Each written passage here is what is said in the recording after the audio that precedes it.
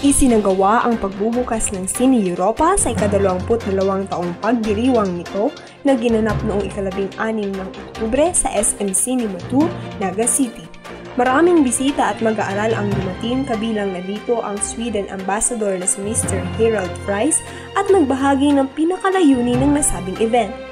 I think Cine Europa is a wonderful way of getting two peoples together, European and Filipino. I am convinced that art and culture, including film, makes people understand each other better and make people more interested in each other. So that's a good start for getting closer to each other.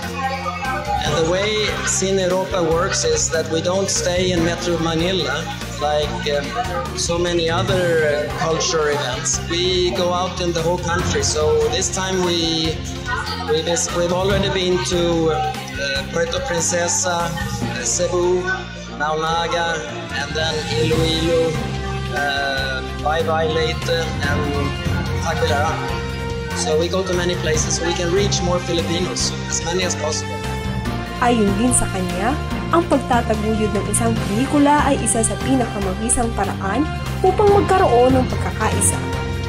Dagdag pa niya, layunin din ito ang maibahagi sa mga Pilipino ang kultura at sining ng Europa pagdating sa mga pelikula at mapatatag ang relasyon ng Pilipinas sa mga bansang kabilang dito.